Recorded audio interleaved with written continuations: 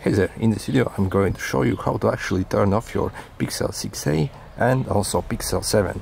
So this process on all phones should be extremely simple. However, I was really frustrated for a very long time as I couldn't understand how to turn this thing off or restart it, as it's very different than other Pixels. So the way to do it, you simply press this power button and this volume up button. And as you see, the option comes on to either power off or restart. Anyway, what if your phone is frozen up, some app has crashed it, or something has happened to your phone and you need to restart it? So how can we do that? This is going to be a forced restart. So the process will be similar. However, we'll press this power button and also the volume up, but keep holding it for quite some time till it actually starts. So let's see how long it takes.